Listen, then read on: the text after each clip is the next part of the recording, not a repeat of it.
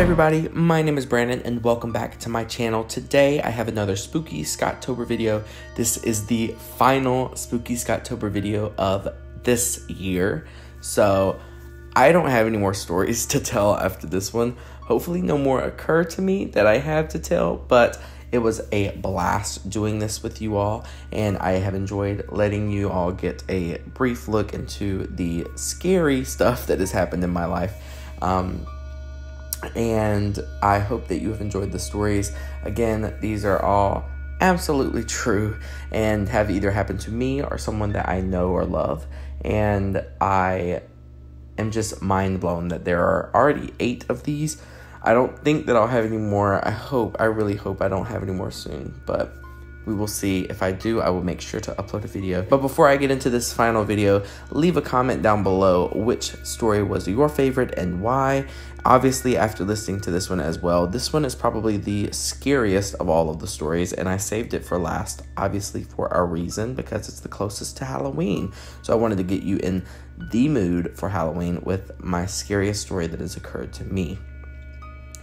This story happened when I was commuting to school my junior year of college to help my mom with my siblings. I'm just gonna hop into the video because I think the title says it all. The Murderous Hitchhiker. In 2016, I was 21, a junior in college.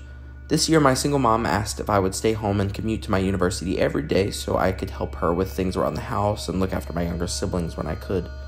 Despite my university being an hour's drive away, I agreed to help her. A few months into the college commuting, I had a paper to write for one of my major classes.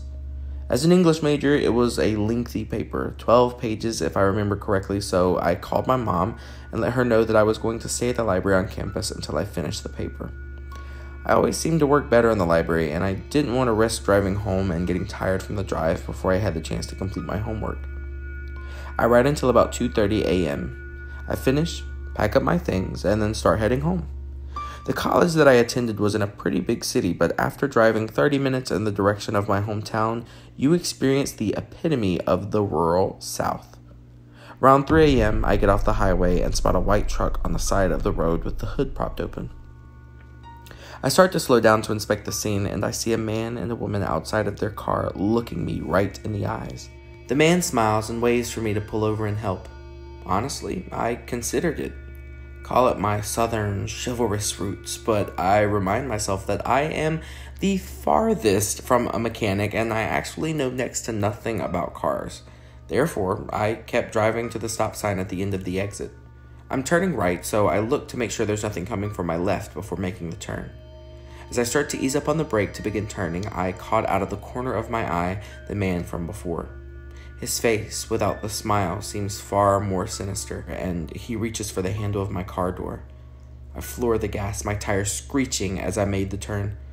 In my rear view, I can see him waving his hands in the air and shouting at me, but I made it out. Honestly, I felt bad for not stopping to help, and I had to keep telling myself that I wouldn't have been able to help anyway. My heart was racing, but there was nothing else to worry about, right? Wrong. I drove for about 10 more minutes, meaning I was 20 minutes from home. Ever since I took the exit, there was nothing but farms and forests, which was to be expected until I drove into my small town that housed a welcome sign 18 minutes from where I was. My nerves had already calmed about the couple in the truck, and I put on a podcast to distract me from the torture of my own thoughts. The road was empty and had been since I turned onto it. However, at one point, I look back and see headlights in my rearview mirror. The first thing that came to my mind was the white truck from before, but I told myself that I was just being paranoid. Their car was on the side of the road. There's no way they got help at 3 a.m. and decided to come hunt me down. I was convinced that this was a completely different vehicle, until it started to ride my ass. The vehicle behind me was basically bumper to bumper with my car. My heart starts to hammer in my chest, and I try slowing down so as to let it pass me. It didn't. I try to speed up so as to lose it. I didn't. In fact, they remained on my back bumper no matter what I did. Now, about 15 minutes from my hometown, I decided that I needed to lose the vehicle before I made it home. So, I make a right turn onto a side road and the vehicle follows me. I was now able to see in my rear view after making the turn that it was indeed a white truck. The hairs all over my body stood on end, and I felt like I couldn't catch a good breath of air. Maybe it's just another coincidence, I thought. So a few miles down the road, I make a left turn onto another side road. The truck still follows me. I turn left on yet another side road a few miles down, and so did they. Lastly, I made another right, which led back to the main road that we were on before, and the truck follows suit. This is the first time I've ever had an encounter where I would need to call the police, but I didn't know if it would be something that the police would be able to help with. How would I prove that they were following me? They may just chalk it up to coincidence, so I did the next best thing. I called my mom. She answered on the third ring, obviously groggy from sleep. I told her what was going on, and she and one of my other brothers, 19, decided to drive in my direction and hopefully scare the truck off with another car being on the road. Now that I was 10 minutes from home, I could expect to drive for 5 more minutes before they arrived. This was the longest 5 minutes of my life, and I just tried to make sure that I was hyper aware at all times, so the truck wouldn't try ramming me from behind to wreck my car. Soon, I see headlights coming in my direction. My mom called me back and told me they saw me and they were trying to make a U-turn. Before I knew it, they were right behind the white truck, and at the next turn, the truck turned right onto a side road. I half expected it to turn back onto our road and start following my family in their car, but it didn't. It actually parked on the side of the road where they turned, and both my brother's car and mine sped off into the distance.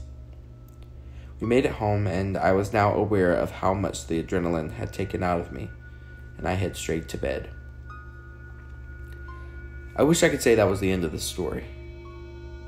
The next night, I had an event for my scholarship program that I helped create. It didn't end until 10 p.m., and I still needed to help with cleanup, which took about an hour. As I was cleaning, I told my friends about what had happened the night before, and they were so freaked out. They started to tell me creepy stories that happened to them as well, and before we knew it, it was 11 p.m., and we were finished with cleaning, but not finished with our conversation. So, we all headed to the library to continue talking about these creepy experiences. When we all ran out of our own stories, we turned to the internet to read scary folk tales. We had so much fun, and we laughed all night over our own reactions to these frightening tales. And it was honestly one of the best nights of my college career. Who would have thought that it would end up being the most frightening night of my life? It was about 2 a.m. when we all said our goodbyes, and I started to drive back home for the night.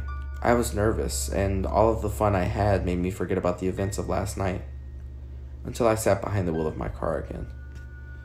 I was dreading taking the exit off the highway for 30 minutes, but as I got off the exit, it was clear. I let out a sigh of relief. My nerves start to ease as I make it closer and closer to my home. As I start to approach the road that the white truck pulled off of the night before, I see something in the middle of the road. At first, I thought it was an animal, but as I started to get closer, I could see that it was a man in the middle of the road.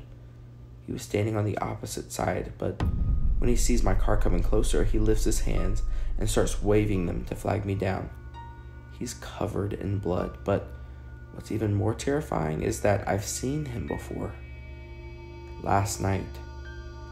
Everything goes into slow motion. He starts walking toward my car, which is speeding it down the road. His hands are still waving. My eyes start looking for any explanation. The car? The girl? Someone following him? Nothing. Before I know it, my foot floors the gas pedal. It honestly felt as if someone else had taken over my body, because I still couldn't process what I was seeing. As I passed him, he hurled himself toward the side of my car, but luckily I swerved to miss him. I pulled out my phone and called 911. I told them everything that had happened from both that night and the night before, and right after, I called my mom again. She stayed on the phone with me until I made it home safely, but I couldn't sleep. I stayed up watching TV until 8 a.m., and that's when I saw the news broadcast. Apparently, the man and woman from the white truck were luring people into their murderous scheme. One man gave them a ride, and the reporters said that the suspects must have started to get violent with the man at the stop sign. The victim pulled his gun out of the glove compartment and shot the woman in the head, killing her instantly. There was then a struggle, and the male suspect gained control of the gun and shot the driver twice in the chest and once in the head. Officers were not able to locate the male suspect or the murder weapon. I couldn't sleep for nights, and sometimes my mind is still able to convince me that the man will one day find me again and do what he meant to do twice before. So that is it for my scariest story, The Murderous Hitchhiker. I hope you all enjoyed it. It is so terrifying, and when I tell people that story, they don't believe that it actually happened. And that's because it didn't. Well, not entirely, at least. So, trick or treat, more like trick. So, I decided to make this last video a little more fantasized, I guess, a little more like dramatic. This did happen to me, this event. However, the man that I saw in the road was not covered in blood. In fact, he was wearing a white wife beater and blue jeans and like work boots. And the first night, everything that happened was absolutely true. The second night, again, everything that happened up to when I saw the guy was completely true. However, he was not covered in blood, and the news story was not true. But I do still have nightmares about that guy that was approaching my car, waving my hands and trying to open the door. I don't know if it's the same guy as the night before, but it was just too weird of a coincidence that it would happen 2 nights in a row that I obviously, like, that just makes sense that they have to be related. And I just kind of pieced the rest together with my incredible imagination and my love for horror.